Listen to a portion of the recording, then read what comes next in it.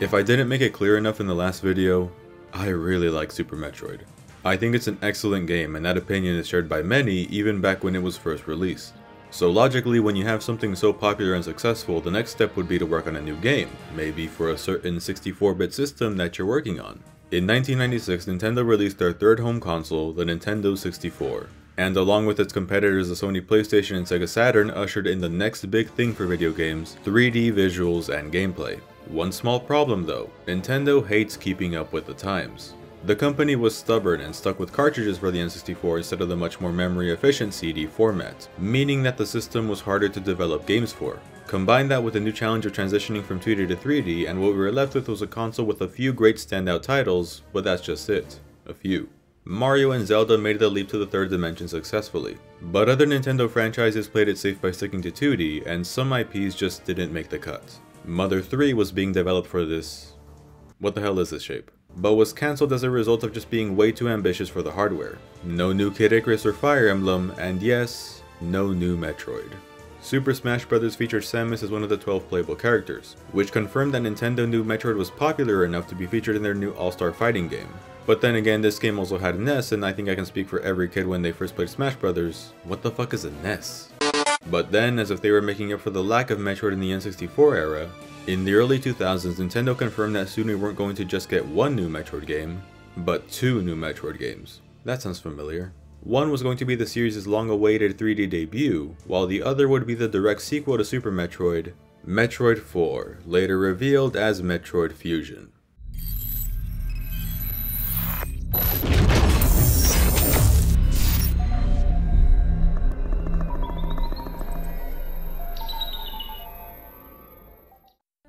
Yoshio Sakamoto directed the fourth Metroid game again, alongside Takehiko Hosokawa, and produced by Takahiro Izushi. Unfortunately, Gunpei Yokoi passed away on October 4th, 1997 in a car accident, making Super Metroid his last official involvement with the series. Rest in peace, good sir. Metroid Fusion was shown off a few times before its release, most notably at E3 2001 and 2002. These early showcases were obviously very early builds of the game, with Samus donning a darker suit, the presence of anti-gravity, but the game continued to evolve and eventually resembled something that looked a little more familiar by 2002. The detail of Samus having a different suit stuck around though, and wait, no, that's the real Samus. But the trailers were framing the game as if you're controlling the new blue Samus. What's going on? Well, it wouldn't be much longer before fans found out. Metroid Fusion was first released on November 18th, 2002 for the Gameboy Advance, the same day as Metroid Prime on the Gamecube. Can I just say how jealous I am that I wasn't old enough at the time to experience this event? Two brand new Metroid games on the same day, that's something straight out of a dream. The Gameboy Advance. This was the very first game system that I ever played. So many memories playing Donkey Kong Country, the Mario Advance games, Yoshi Topsy Turvy, which if you're curious to learn what it's like to play Yoshi Topsy Turvy, here you go. Of course I wouldn't be exposed to Metroid until much later, so I didn't know what a Metroid Fusion was until around 2010 I want to say. I tried it out on one of my friend's computers via an emulator. Problem was, I had to play using a keyboard, and playing 2D games with a keyboard might as well be the 8th deadly sin. It was dreadful, but I liked what I saw. I wouldn't try it out again until 2014 when it was put on the Wii U eShop. The sequel to what was my equivalent of crack. How could I pass this up? Unlike the games that I've covered in these videos so far, Fusion was the first Metroid I went into where I knew quite a bit about it through YouTube reviews and Let's Plays. I knew it was gonna be more handholdy than Super Metroid. While the number of times I've played Super Metroid is around the same as the population of California, I've played Fusion a total of 3 times, and one of those times was for this review. I promise this is not telling of the game's quality. Metroid Fusion is the most plot-driven 2D Metroid game by a mile. Super Metroid had that opening narration that lasted like 2 minutes tops. Metroid Fusion not only has a much longer cutscene at the beginning, but the game is littered with dialogue throughout. So what exactly is going on that warrants having this much text? You boot up the game and are greeted with a scene of Samus dying. Welcome to the Gulag.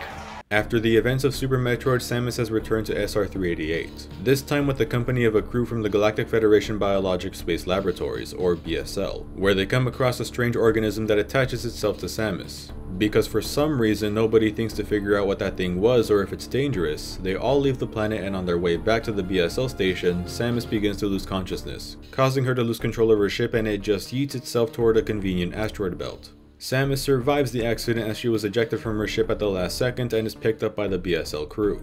After running some tests, it's discovered that the thing that flew into her suit is a parasite known as an X. It is incredibly deadly and has infected Samus to the point that she is in critical condition. Luckily, a vaccine is manufactured just in time to save her life. Made out of some cell samples from the baby Metroid, since the Metroid species is the natural predator of the X parasite, Samus is cured, only she's not 100% back to normal, since the infection had spread to large chunks of her power suit and needed to be surgically removed. With a new look and most of her shit gone yet again, though this is basically the only game where it kinda makes sense considering the circumstances, Samus is given almost no time to rest and is deployed to investigate a disturbance in the BSL station. She's got a new ship powered by an AI that strangely reminds Samus of a former commanding officer of hers, prompting her to nickname the computer Adam after her CEO. It takes almost no time to find out that the X are responsible for the ruckus in the station and are essentially trying to spread like a virus. The X have a way of replicating the physical appearances of their hosts, a terrifying concept that's made even more terrifying when Samus and Adam find out that the same X from the beginning of the game is here, patrolling the BSL station and mimicking Samus down to her power suit and full supply of weapons. The mission is clear: find any survivors and kill all of the X before they spread across the entire galaxy.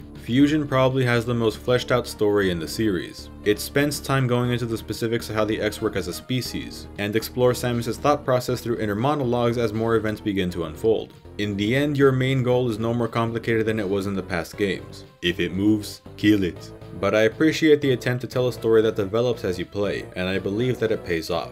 But as a consequence of being more story driven than the previous games, Fusion is a much more straightforward and linear Metroid experience, which isn't necessarily a bad thing, but it does introduce a few bothersome quirks. And the biggest of these is your ship's computer, Adam. Your gameplay will periodically be interrupted by these newly added navigation rooms you have to stop at so that Adam can fill you in on the current situation and tell you where your next objective is. It's here where much of the story is told through dialogue, which I feel Fusion is a little too bloated with. This is an issue that would be fixed if you were allowed to skip these scenes in case you just aren't interested or are doing a second playthrough, but you can't. You can't skip any of the cutscenes in this game actually. The most you can do is speed up the text a little, but when there's over a dozen of these across your half a dozen hours or so of playtime, it starts to become a nuisance. I understand the plot is being emphasized much more now, but when the rest of the game is so fast paced, these navigation rooms only halt the game's flow. This is the main reason why this is probably my favorite Metroid game that I replay the least. Yeah, I can always speed this stuff up with an emulator or something like that, but I don't always want to use an emulator, you know? It'd be nice if I can press a button that skips past all of this so I can keep playing, because as much as I enjoy the story, actually playing the game is still the best thing about Fusion. The game is like a much tighter, quicker version of Super Metroid for multiple reasons. For one, the controls have been tweaked to make the game much easier to pick up and play for newcomers. Jumps are still a little floaty, but it is much easier to do precision platforming, and turning on both land and water isn't as slow as last time. A huge difference that caught me off guard the first time I played was the removal of the run button. Super Metroid's run button was great because it gave you more control over your speed and jumps, but that's only if you mastered managing Samus' acceleration and momentum, which isn't the easiest thing in the world to do. Now, not counting the speed booster, Samus has one consistent running speed, which means you have much more consistent jumping angles. And the spin jump, and this applies to the space jump and screw attack as well, have also been made easier to execute since now Samus will transition into the spinning animation with the press of the jump button even after a normal jump. I'm happy to report that the default button mapping no longer wants to murder your hands. There's less buttons to work with, but the way the developers mapped to different actions was incredibly smart in my opinion. Switching to missiles and power bombs is as simple as holding down the right shoulder button in combat and morph ball mode respectively. No run button means that you can now charge your beam while jumping without worrying about not constantly being at full speed, unless you actually prefer playing like a lobster for whatever reason. Aiming diagonally up and down is now exclusively on the left shoulder button, and you switch between the two directions by pressing up or down on the D-pad. And this game introduces the power grip, allowing Samus to grab onto ledges and hoist herself up. An ability that I honestly really miss when I replay any other Metroid game that doesn't have it, which is basically just Metroids 1 through 3 and the Prime games. Casually speaking, Fusion just plays better than Super Metroid, thanks to the removal of all these different factors that complicated Samus' control in the last game. But at the same time, you can argue that they're simplified to the point where there's not as much room to improve how you play the game. You've got a constant running speed now, but that eliminates the curiosity of which jumps you can and can't make. The wall jump has been stripped of much of its utility, because you are forced to use 2 walls now no matter what. Gone is the incentive to try out which areas you can access a little earlier with this move.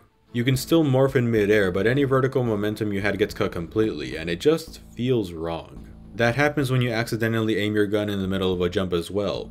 Fusion set out to make Metroid more accessible to play, but it came at the cost of those cool tricks you were able to do in Super Metroid where it felt like the sky was the limit for what was possible to achieve.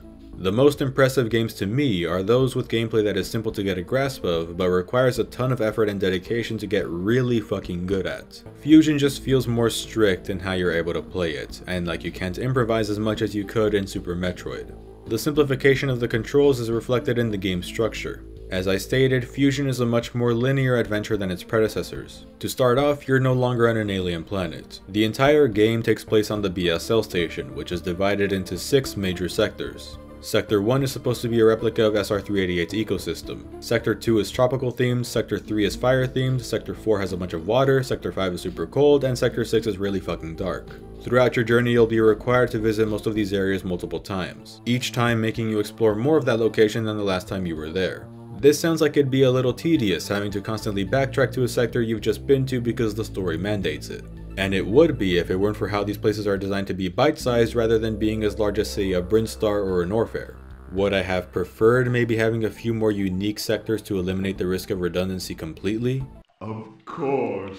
But Metroid Fusion doesn't really have this issue cause, like I said, it's not like the game is asking much when you'll only spend about 4 to 5 minutes max getting from one sector to another. What I'm not that big of a fan of is the look of these areas. Sure, they all have their different themes that give them all a distinct flair, but apart from the rooms that are obviously supposed to reflect that specific sector's aesthetic, everything else ends up looking pretty samey and generic. I feel that this was inevitable considering how the setting is more industrial in this game. It'd be a little difficult to not have some parts of the map that look similar to one another. Don't think I'm trying to imply that it's as bad as Metroid 1 and 2, god no. It's just something to keep in mind if you're going into this game blind. You just gotta pay a little extra attention to landmarks and make good use of your map to be able to identify exactly where you are. On a more positive note, hot damn, I really dig the soundtrack and sound design of Metroid Fusion. I'd say the OST is about on the same level as Super Metroid. It has a good combination of atmospheric and upbeat tunes. The Sector 1 music is one of my favorite songs in the series. I think it does a great job representing how this is Samus's most dangerous and frightening mission up to this point. More on the frightening parts later. The sound effects are what really impressed me though. When there's an explosion in this game like from a bomb or missile impact, you feel that shit. The only complaints I have with the audio is, sadly, power bombs, which is crazy because they sounded so awesome in Super Metroid, but here? It's like you're flushing a toilet. Also, they got rid of the item pickup fanfare for literally every item expansion and upgrade. Now it'll only play for major power-ups and the first pickup for things like missiles and power bombs. Except for energy tanks, I think they just kinda gave up there. Power-ups as a whole are handled differently in Fusion than other games, both in how they're obtained and how some of them function. Because Samus, nearly died at the beginning, she has to recover her lost items again. A lot of them are handed to you through these rooms where you download data that grants you a new ability. Every other item is now obtained by defeating a boss infected by an X-Parasite, and it's really creative how they use the upgrades they're guarding to gain an edge in battle. Whether it's a spider space jumping or an eel shine sparking, it's a pretty cool mechanic and bosses are more abundant because of this. Though with the exception of Nightmare, they're all pathetically easy. And Nightmare is really only difficult at first when you aren't sure how to exploit his movement patterns. But yeah, back to power-ups. Most of the usual staples are here and accounted for. You've got your energy tanks, morph ball, charge beam which is busted as hell when used at close range. The high jump and spring ball have been combined into one upgrade which is very convenient. Same goes for super missiles which literally just replace regular missiles now. Various suit and gravity suit make a return. The classic beams come back except the spacer that's been replaced by the wide beam. It's basically the spacer. And no ice beam because remember, Samus is technically part Metroid now so she has an increased vulnerability to cold. And this game has some sort of fetish for power bombs because there are a grand total of 74! Who said that? You've got your classic space jump and screw attack and the speed booster, though I'm not as big of a fan of it in this game because someone also apparently had a fetish for the shine spark. But there's a lot of instances now where you're required to pull off some borderline ridiculous shit with it when going for that coveted 100% completion. Oh, we'll get to this later, don't worry. There are only 2 new weapons to play with. Ice missiles which basically just combine the ice properties of the ice beam with missiles, and diffusion missiles.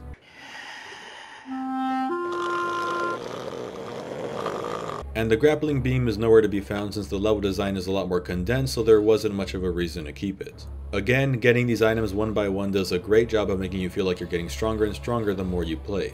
My main problem is that it isn't as fun to experiment with these upgrades as it was in Super Metroid because of just how railroaded the adventure is. You're always told where to go with a big glowing dot marking your destination on the map. And even when it isn't totally spelled out for you, you will quickly realize there's one clear main route you have to take during your initial visit in each sector. The thing is, despite this being one of the most straightforward Metroid games, at points, it's one of the most confusing. Fusion loves bombable walls and blocks, and putting random triggers on the floor for you to bomb to unveil some large metal dildo so you can reach the next room to progress. And with the removal of the X-ray scope, newcomers I feel will have a bitch of a time figuring out what they need to do to advance in certain rooms. It's weird, Metroid Fusion is at the same time more user-friendly than Super Metroid but decides to pull shit like this. The map is also a little weird this time around.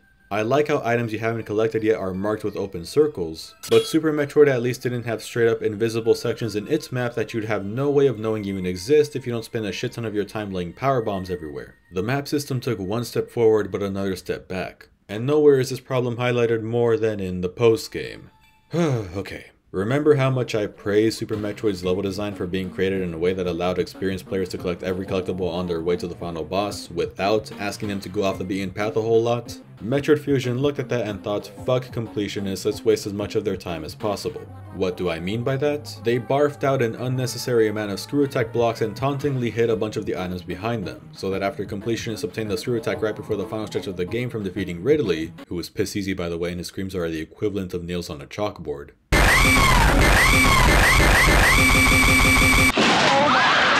Players are forced to backtrack to almost every sector to collect those blocked off items if they want those cool 100% endings. And if you accidentally enter a navigation room during this part of the game, you are prevented from ever going back to look for any upgrades that you may have forgotten about. What was the point of this? To give the game more value? Well, it doesn't give the game more value, it's just obnoxious. It's wasting my time for the sake of wasting my time when the previous game that came out 8 years earlier had already gotten this shit right. You may be thinking that I'm focusing on this a bit too much, but there's two reasons for this. One, this isn't the last time I'm going to be bitching about an arbitrarily long post-game in this Road to Metroid Dread series, so I may as well get most of my thoughts out about this dumb trend in the review of the game that started it. And two, a huge part of my ideal Metroid experience is going after all of these items. I'm not only given a tally at the end of the game, but I'm actually rewarded in a gameplay sense for going the extra mile. It's as if I'm missing out on a good chunk of the pie when I don't collect every item. It's a satisfying accomplishment when I see those 3 digits. What annoys me is that they got it right the first time. They succeeded in making the 100% journey a fun challenge rather than a chore in Super Metroid. It's demoralizing when no matter how much you've memorized the map and every power-up location, there's nothing you can do about these shitty roadblocks that prevent you from grabbing collectibles along the way. It's as if they're treating skilled players like children with training wheels, but the wheels are never removed. I admit this is a very subjective and personal opinion, but it's an opinion that I wanted to voice anyways. At least I can say it doesn't really detract from the quality of the final product in the grand scheme of things. I realize that quite a bit of this video has been kind of negative towards Fusion, a stark contrast to the last video where I had almost nothing but positive things to say about Super Metroid. But don't get the wrong impression, Metroid Fusion is a great game. It's just filled with a few tiny things that bother me, I can't help it. But I don't let those take away from how enjoyable the game is to play. It's a lot more action-packed than previous Metroid games, and with the exception of the abundance of navigation room cutscenes, has a breakneck pace and its gameplay rarely slows down. When you get into it, it's incredibly addicting, a lot like Super Metroid. You're playing, and when you decide it's time to stop for the day, you say to yourself, just one more item, or just one more boss fight, like a junkie desperate for another hit. The basic act of mowing down hordes of enemies is very satisfying. Even though there aren't a lot of opportunities to break the game, there's still merit in trying to beat the game as quickly as possible. Samus's defense is pretty pitiful here, but I find myself playing more recklessly in Fusion than almost every other Metroid game. The game is at its best when you can just keep the momentum going without stopping. The bosses aren't anything to write home about, but the enemies can be pretty aggressive. There's a good variety of enemies around the BSL station, and I love how their deaths and ability to respawn ties into the lore since at their core, these are all X-Parasites masquerading as different creatures. And can I just say how much I adore the art style? The Gameboy Advance is already known for pretty much being a portable Super Nintendo, with its main drawbacks being a small screen that results in screen crunch in certain games, and more washed out colors. Well, not only do I think that Fusion's camera is perfect how it is since the game is designed around it, but it looks so lively. Everything in this game pops, each sprite is very pronounced thanks to their vibrant colors and complexity. The animations are top notch, and the bold outlines around the characters give the illusion of a moving comic book or manga. When all is said and done, Fusion just has one of the clumsier executions of the Metroid formula post Super Metroid, that's all. Doesn't change the prevailing opinion that it's a Metroidvania that's still very much worth your time and money. I felt it was necessary to clear this all up before I finished summarizing the story. I still love Fusion, I always will, and my complaints, lots of which have been pretty subjective, will never change that. Samus spends quite a bit of time running around the BSL station, killing the ex-parasites she comes across and slowly discovering that every crew member has been, well, murdered. On a few occasions you will come face to face with the SAX, or the saxophone as I like to call it. And these are the parts I was referring to that feel like they're straight out of a survival horror game. Your first time playing, you'll be running with shit in your pants as this absolute unit hunts you down with the sole intention of ending your life. That is until you find a wall to hide behind and it just gives up. Eventually, there's a scene revealing that some people in the Galactic Federation have ulterior motives for sending Samus to the BSL station, as they communicate with Adam and talk about some pretty shady stuff. All of which is revealed to Samus as the game's climax approaches. She reaches a secret laboratory where she finds a bunch of capsules containing various Metroids in their different evolutionary stages. This small lab initiates an ejection sequence though when the SAX goes apeshit and begins attacking a bunch of little baby Metroids that pay no mind to Samus since, to them, she is one of their own. Samus escapes the lab in the nick of time and Adam reveals that, of course, those Metroids were a result of the Galactic Federation's efforts to breed them. They claim their intentions aren't malicious, but so did Skynet and we all know how that went. Things get even more suspicious when Adam informs Samus that the Galactic Federation are on their way since they now wish to study the X, and have been purposefully withholding information and upgrades from her so she wouldn't get in the way of their plans to also capture the SAX. Samus, understandably, calls out how stupidly dangerous their plans are and convinces Adam that they have to destroy the entire station. The computer agrees after it reveals that it is in fact not just a random AI, but is literally Adam himself. The AI was apparently created using a digital version of the real Adam Malkovich's consciousness before he passed away. With their combined efforts, the two find a way to set the station's course to collide directly with the planet SR-388, killing two birds with one stone so that the Federation will have no possible way of exploiting the Metroid or the X ever again. Samus has one final confrontation with the SAX, where she finally comes out on top. Great little story detail here. The monster that the SAX transforms into is the same type of creature it originally infected in the prologue before it infected Samus. Again, I love shit like that. The SAX cowardly floats away and Samus runs back to her ship to escape the station. But she returns not to her ship, but... We've been trying to reach you concerning your car's extended warranty. Hey! You're hurting her. Samus absorbs the SAX's lingering life force and regains her ice beam ability to kill the true last Metroid in the galaxy. Her ship returns thanks to the help of the friendly animals from Super Metroid. You actually encounter them earlier in one of the labs, the only survivors of this whole mess and the reason why Samus makes it out in one piece. You see, there is a good reason to save them. But wait, if saving the animals is canon, then that means... oh no. I'm sorry, little one.